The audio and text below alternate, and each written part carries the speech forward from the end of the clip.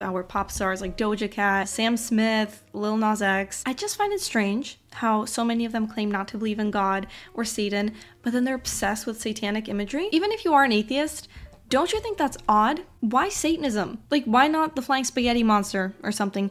Why demons? Why Satan? Like, there's probably a satanic aesthetic. Oh, of course it is a thing. Right. Satan respects pronouns. Why associate your cause or yourself with the devil? This is an elementary school teacher at White County Schools in Tennessee. She hates America, worships Satan, is a drag queen, and calls herself a certified That's who's teaching your children. Great.